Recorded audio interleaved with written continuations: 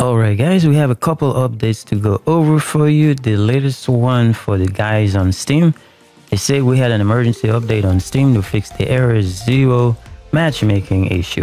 Thank you for your patience and understanding. For this update, crossplay will remain enabled. So that's for the guys on Steam. That just happened about 26 minutes ago as the making of this video.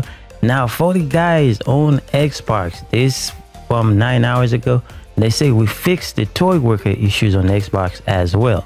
Please update the game so that matchmaking errors do not occur. Crossplay between Xbox and Steam is now live, so you can be on crossplay playing with your friends on PC if you're on Xbox.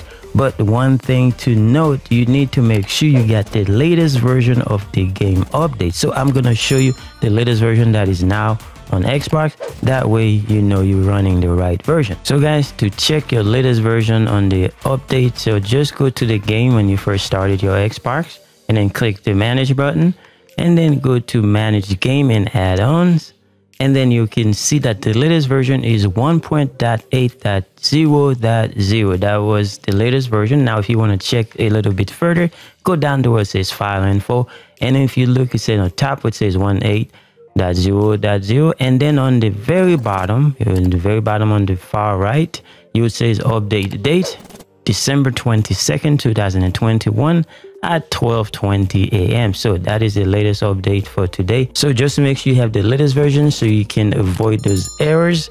And then thank you guys for watching. I will see you guys later.